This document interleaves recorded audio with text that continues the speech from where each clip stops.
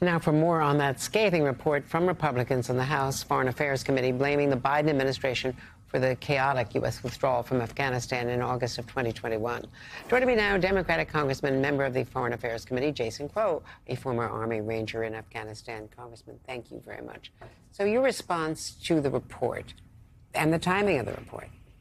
Well, it's really unfortunate, Andrea, that the Republican majority chose to make this a partisan attack on the Biden administration, because the American public actually does deserve a full accounting of our 20 years. You know, over 2,400 Americans gave their life during this war. Tens of thousands of my fellow service members were wounded.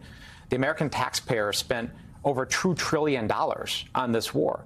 We need a full look, which is actually why Congress created the Afghanistan War Commission, which actually is doing that review. The Republicans instead have opted to make this a cherry-picked partisan attack. You know, we took 18 transcribed interviews. That's Congress's version of depositions. The Republicans refused to publicize 5 of the transcripts of those interviews because it gives information contrary to their narrative. They have cherry-picked facts. They have contorted it, and it really does a disservice to the answers that the American public deserve. And the report mentions Vice President Harris 251 times, but that interim report only mentions her 2 times. He said it was because it took so long to get cooperation from the administration. Well, that's not true. Here, let's talk about the substance of this so-called investigation. First of all, they didn't call any Trump White House officials whatsoever, right? And it was the Trump White House that negotiated this flawed Doha agreement with the Taliban, which excluded our own military, which excluded the Afghanistan government. So we have no information from them.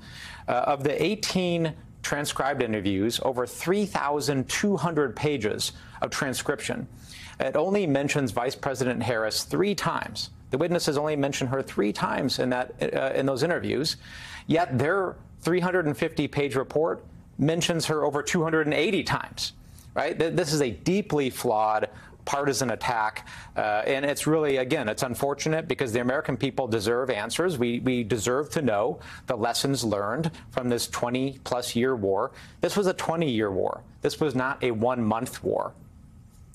Let me ask you about your legislation. You're part of a bipartisan push to do something for our Afghan allies, to rescue them, those who were left behind, those who are here without jobs, without any source of income. Yeah. And it hasn't gotten a hearing yet.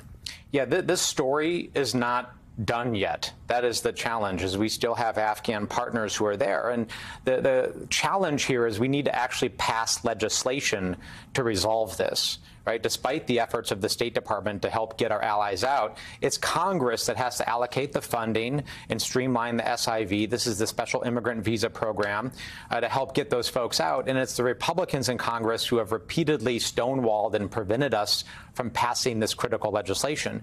And that's the same with the Afghan partners who were evacuated in 2021. Over 120,000 of those folks were evacuated, many of those brought to the United States, not all of them.